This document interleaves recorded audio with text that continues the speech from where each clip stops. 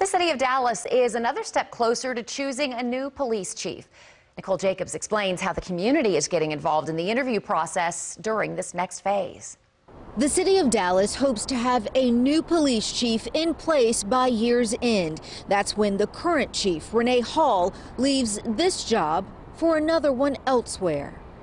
What makes a good police chief in Dallas is one who knows the city, who understands the culture of the department. Major Malik Aziz is the only candidate of the 7 vying for the job who agreed to a CBS 11 interview yesterday. Today, he and the other candidates will take part in the public forum portion of the interview process.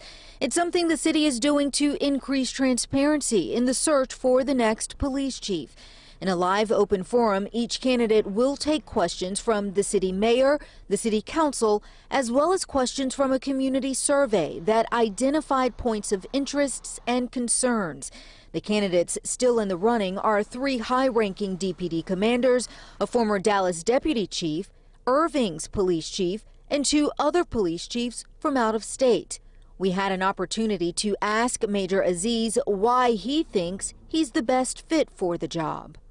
I bring a perspective to the table. I'm from Dallas. I went to school here. I know the culture of the city. I came up through the ranks in the police department. I know the culture of the police department.